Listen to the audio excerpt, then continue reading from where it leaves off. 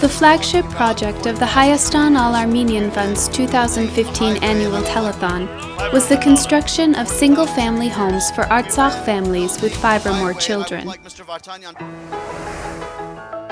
The goal of the initiative was to address the urgent need for improving the economic lives of families with multiple children, and also to help boost the growth of Artsakh's population. The project was launched thanks to the generous contributions and pledges made during the telethon.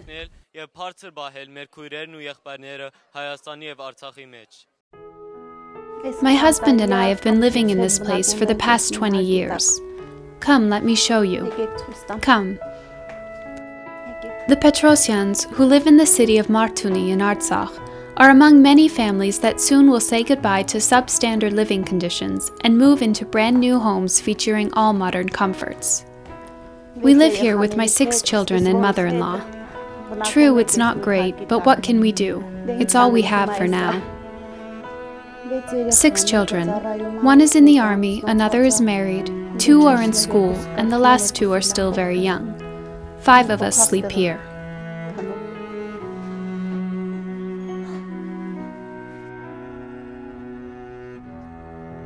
The construction of Petrossyans' house in a newly developed neighborhood in Martuni is nearing completion. Lily says she and her children often visit the site to marvel at their future residence. It's nice, very nice. We're so looking forward to leaving these conditions behind and having things like an actual bathroom. It's very nice. The builders are doing a great job.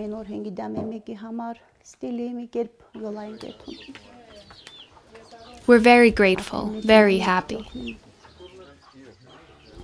Lily's husband is disabled. He can't work. Their oldest son is serving in the army. The only breadwinner in the household is Lily's mother-in-law, with whose modest income the family somehow manages. No, we don't work. Only my mother-in-law does, and somehow we make ends meet. We have a small plot where we grow vegetables and raise a couple of chickens. That's about all.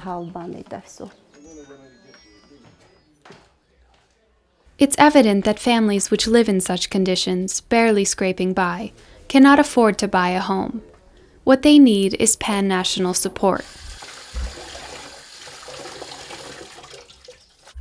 This beautiful house, built through the Our Home project of the Hayastan All-Armenian Fund, is located in Krasni, a village in Artsakh's Askeran Region. The house belongs to the Harutyunyans, a large local family.